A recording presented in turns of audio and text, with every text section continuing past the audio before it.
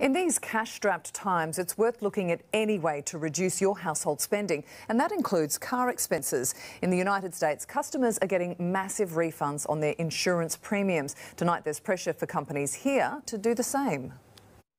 These days, it feels like we're spending more time cleaning our cars than driving them. Good 60 to 70% less. We've both been working from home of late. Forecasts suggest less time on the road can reduce accident risk by 60%.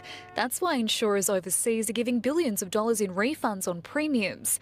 Some are on the front foot here as well. UE just announcing a 15% temporary cash back. Try and do whatever we can to assist our customers. And because our customers are using their cars less, or some of our customers at least, we are offering this premium relief. The RACQ says customers can definitely expect reduced bills this year.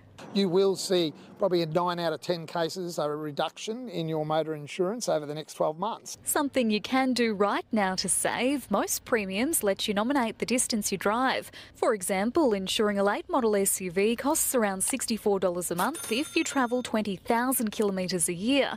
But if you now estimate you'll drive only 5,000 k's, your premium can reduce by around $20 a month to about $45. You have every right to ask your car insurance provider, am I entitled to some kind of discount? If you really need to save and have multiple cars in your household, you could take some off the road and downgrade your insurance from comprehensive to third party that's covered in your rego.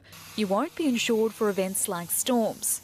Any savings made will be quickly wiped out by the cost incur of that damage or stolen vehicle. Even if you are not using some cars in the household, it's important to turn them on regularly.